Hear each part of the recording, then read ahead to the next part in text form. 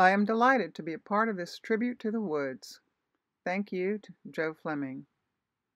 When I stayed at a house by the woods at the beginning of this year, I began making small oil sketches of the trees.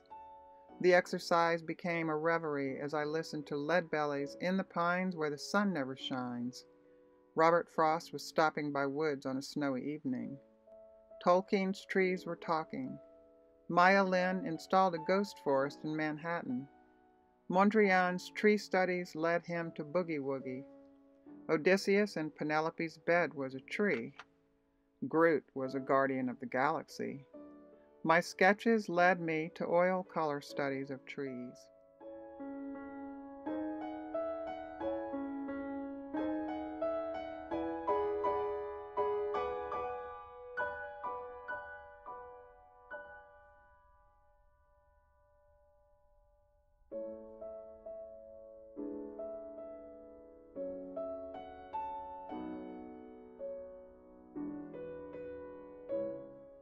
Last summer, when we were safer at home, I was invited to stay at the home of friends who were away for a few months.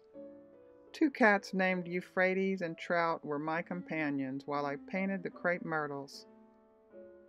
And then there were the woods I walked through with my friend.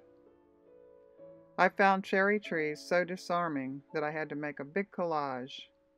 The trees in a Paris park inspired me too. Beautiful memories of trees.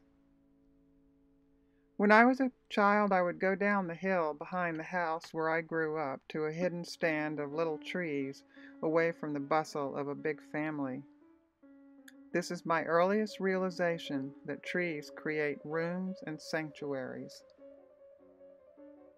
In the woods, we find ourselves.